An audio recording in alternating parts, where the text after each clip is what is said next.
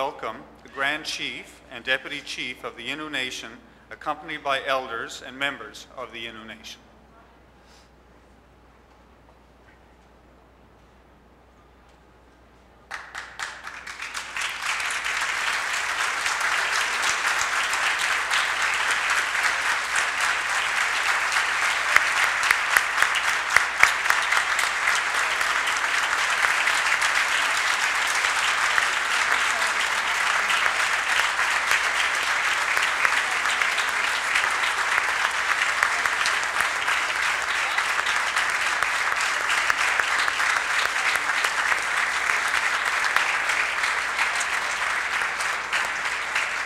And I'm also pleased to welcome ministers of the Provincial Government Cabinet and government members of the House of Assembly.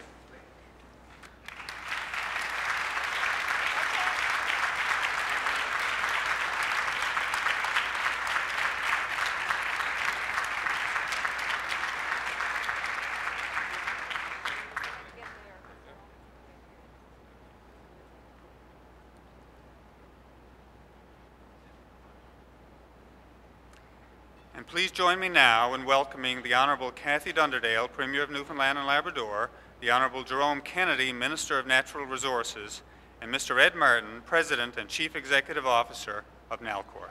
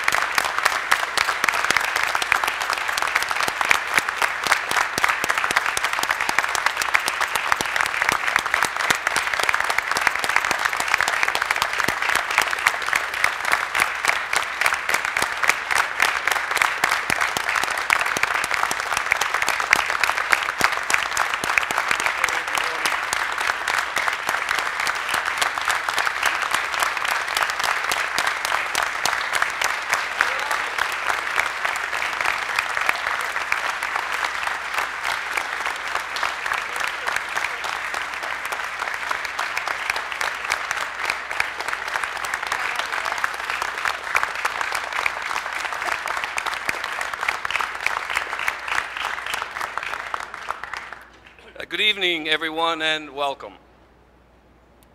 I would like to introduce the quintessential vocal ensemble under the direction of Susan Quinn to open tonight's event with the singing of the national anthem.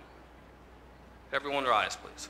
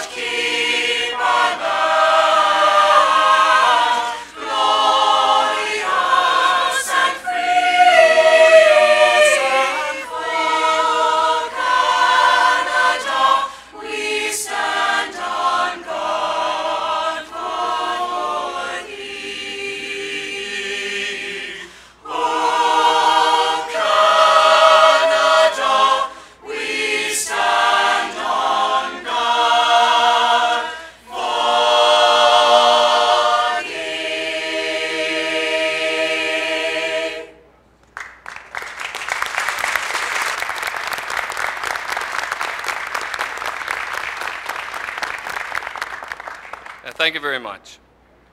Welcome, everyone, to be here tonight for this momentous occasion. Our government has a vision for the future of the province, a future filled with plenty of opportunity, a future characterized by energy independence, self-sufficiency, and economic sustainability. Tonight's announcement is a testament to our Premier's leadership, to her strength, to her determination and tenacity, and to her commitment to the people of Newfoundland and Labrador. Before I turn it over to Premier Dunderdale, I would like to acknowledge the presence of some special guests. The Honourable John C. Crosbie, Lieutenant of Governor of Newfoundland and Labrador, and Her Honour, Mrs. Jane Furneaux Crosbie. Former Premier Danny Williams, Grand Chief of the Innu Nation, Prody Poker. Deputy Chief of the Innu Nation, Jeremy Andrew. The Honourable Dan Pottle, Minister of Finance and Human Resources, Nunatsiavut Government. The Honourable Peter Panashwe, Minister of Intergovernmental Affairs and President of the Queen's Privy Council of Canada and Regional Minister for Newfoundland and Labrador. Senators, former colleague Sean Skinner. Employees from the Premier's Office, the Department of Natural Resources, and the Government of Newfoundland and Labrador. Ed Martin, President and CEO of Nalcor Energy.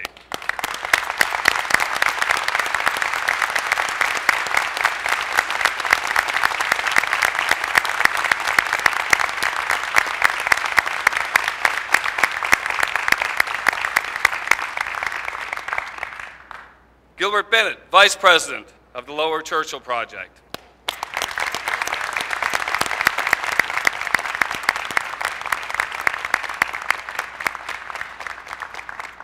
Nalcor Energy's Board of Directors, Tom Cliff, Jerry Shortle, Aaron Breen, Terry Stiles, Ken Marshall, Al Hawkins, and Leo Abbas.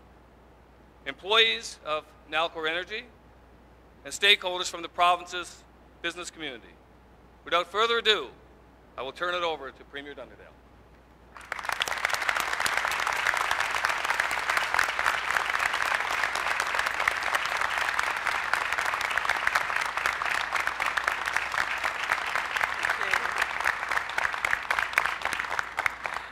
Thank you, Your Honours, Lieutenant Governor and Mrs. Crosbie, Premier Williams, former Premier Williams, Minister Panashwe, Senators Manning and Doyle, Grand Chief Poker, and representatives of the Innu Nation, Minister Pottle, Mr. Martin, members of the Nalcor Board of Directors, colleagues, and friends.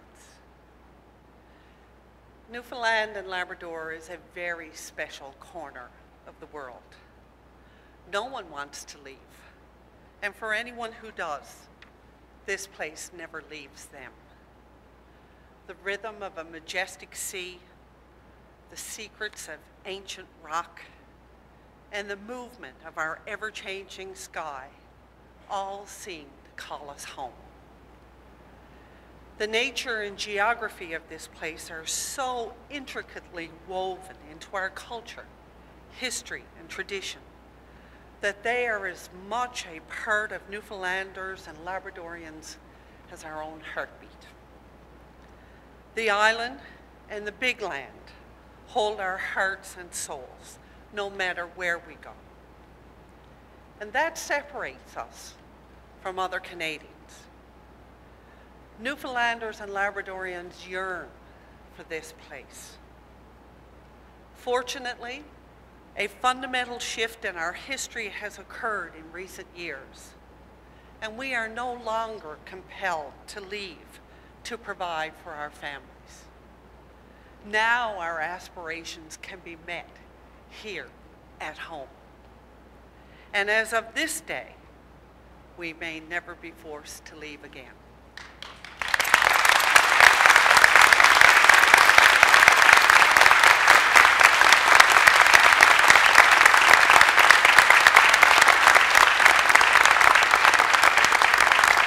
So, thank you everyone for being here this evening as we mark what is to be a significant milestone in our progression as a province, and more importantly, as a people.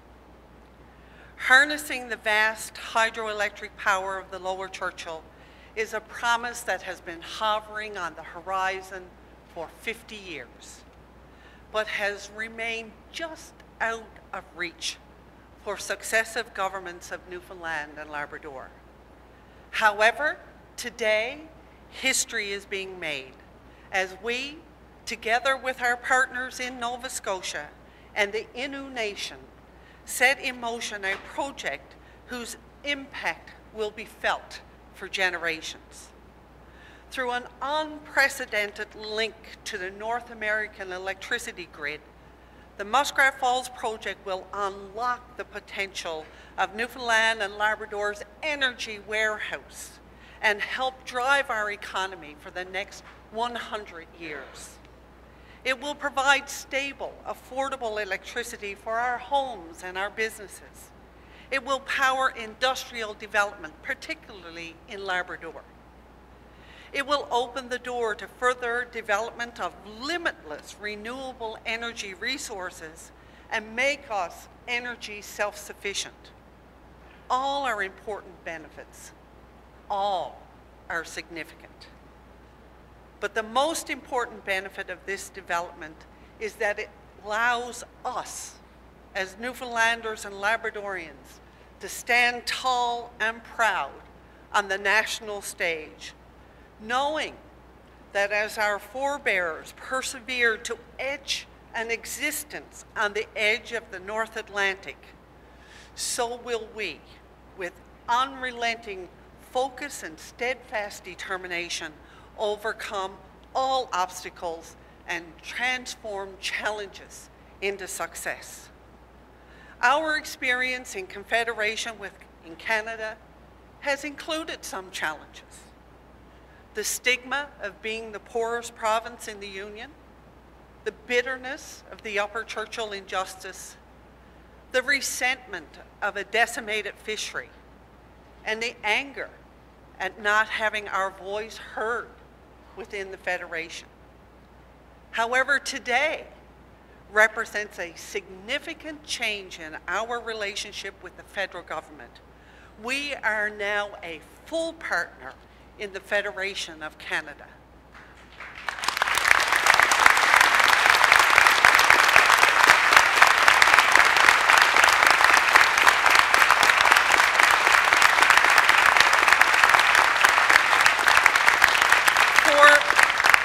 For the first time in a very long time, the legitimate aspirations of the people of this province have been heard, considered, and acknowledged as important.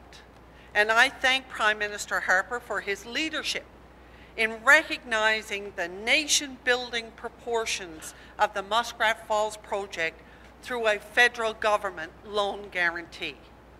The Prime Minister's support demonstrates the kind of leadership the federal government can provide in nation-building energy projects such as this one. We are ready to be national leaders in energy generation, to produce sought-after, renewable, environmentally friendly electricity for the hungry North American marketplace. We are ready to build on the prosperity of our non-renewable resources and multiply their benefits. Historically, our province has been challenged economically and socially, both before and after Confederation. However, in recent years, we have been moving towards a more promising and prosperous future. Today, we take a significant step in that journey and move completely from the shadows of Confederation into full and meaningful partnership as a regional leader in clean energy generation.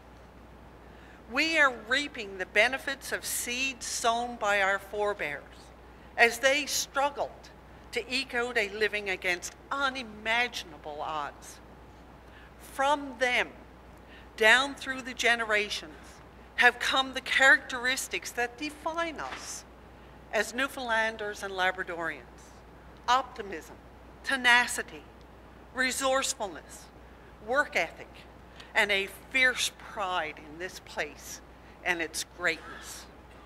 Today, we stand tall and proud on the shoulders of those who've come before us, knowing that we have not squandered their gifts, but invested them to give our children a brighter, more secure and prosperous future. Generations to come will look back on this decision as the dividing line between short-lived riches and sustainable, renewable wealth. No one understands the importance of sustainability and wise stewardship better than the Aboriginal peoples who first inhabited this land. The benefits of Muskrat Falls are possible thanks to the grand partnerships we have achieved with the Aboriginal peoples of the Big Land. Partnerships nurtured through consultation, embodied in the New Dawn Agreement with the Innu Nation, and agreements that establish the Nunantiava government. We are honored to have representatives of both the Innu Nation and the Nunantiava government with us today. As we celebrate the power of cooperation, the rays of a new day are sweeping across the skies, promising a future of opportunity for young Labradorians and Newfoundlanders, a future of sustainability and respect for the environment we all share. Today, we stand strong, knowing that our ancestors have worked toward and envisioned a time when we, as a people, would see Newfoundland and Labrador come into the full measure of her greatness. We are the fortunate generation, entrusted with the opportunity to make that a reality. Now, as never before, we are certain of a future with the promise of opportunity for all. Today, it is my pleasure and it is my honor as your Premier and as a Newfoundlander and Labradorian to officially sanction the Muskrat Falls.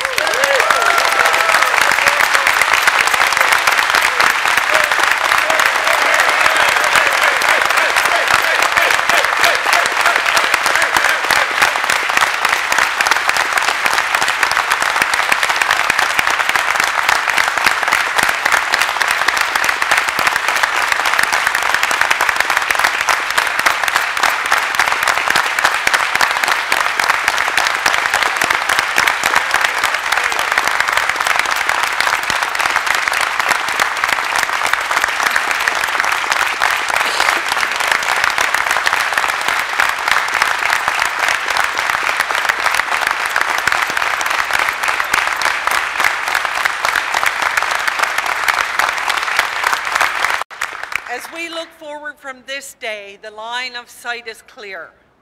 Down through the generations of our children, their children, and beyond, we will thrive in a province propelled to greatness by the strength and ingenuity of her people and the vast resources of her energy. We will continue to build productive relationships. We will continue to provide vision and leadership. And we will continue as a people to prosper and flourish. It all begins here. Thank you.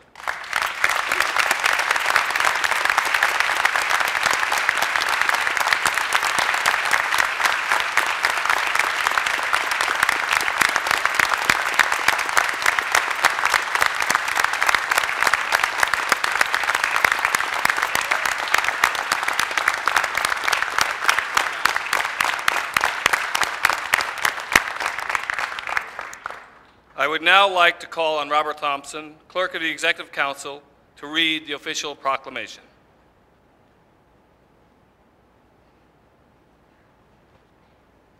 Whereas the development of the hydropower resources of the Lower Churchill River at Muskrat Falls is a bold and visionary endeavor that fulfills the promise of harnessing an environmentally responsible, renewable, affordable, and sustainable source of power within Newfoundland and Labrador's vast energy warehouse to fuel a new and enduring era of growth and prosperity in our communities.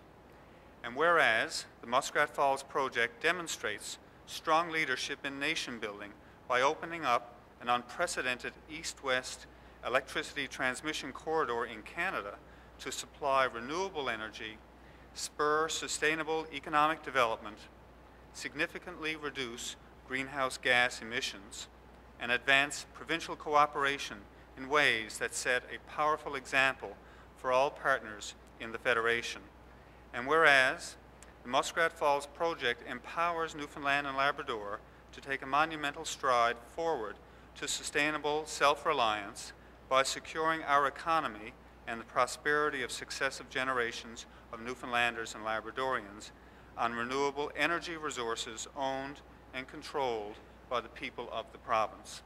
Now, therefore, on this 17th day of December 2012, I do hereby proclaim with confidence and pride the sanctioning of the development of the hydropower resources of Muskrat Falls, signed by the Honourable Cathy Dunderdale, Premier of Newfoundland and Labrador.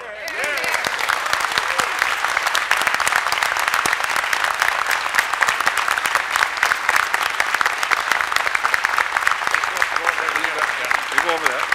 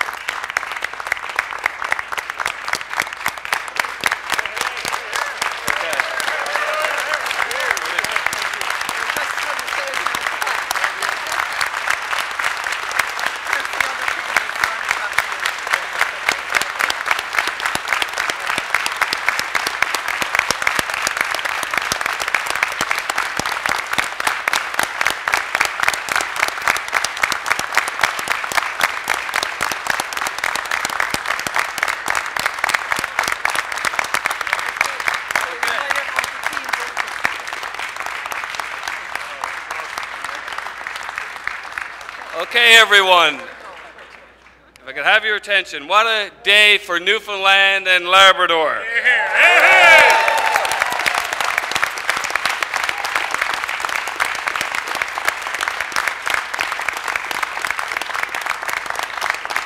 Our people have never been more confident. Our economy has never been more vibrant. Our opportunities have never been greater. Today represents a historic moment for our province and all Newfoundlanders and Labradorians. Thank you for being here today, and I encourage everyone to join us for a reception after the singing of the Ode to Newfoundland. And I now call on Victoria Windsor from the beautiful district of Carbonear Harbour Grace to sing the Ode to Newfoundland. Hopefully everyone will join in.